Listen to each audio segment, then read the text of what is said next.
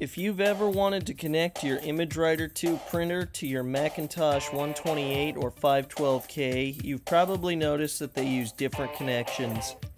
The Macintosh uses a DV9 style serial connector for its printer port, while the ImageWriter II uses a more common mini DIN 8 connector. Rather than spending $40 on a new cord to connect them, I decided I would make my own. First, I took a serial cable and a mini DIN 8 cable and cut the ends off of them. Since the port on the Macintosh is female, I would be using the male end of the serial cable. Next, I stripped the insulator off the cord and off the individual wires.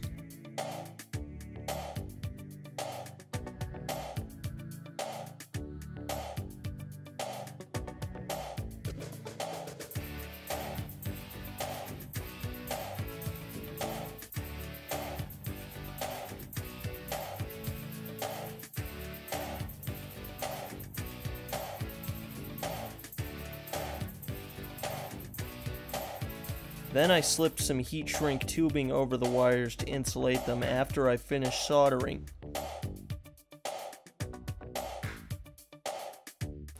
I then used my multimeter to probe the pins to determine the color code and made a drawing to help keep it straight.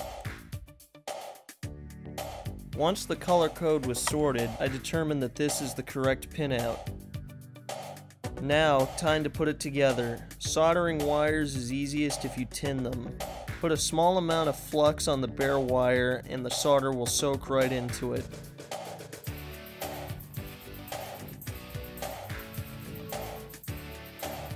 Following the diagram I made, I soldered all the wires together.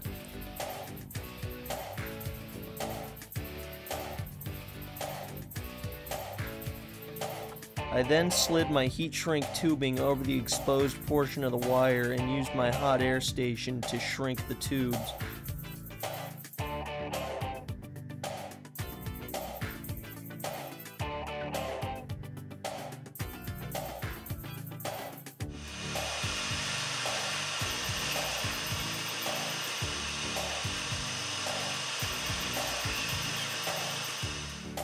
Now that the cord was finished, it was time to test it.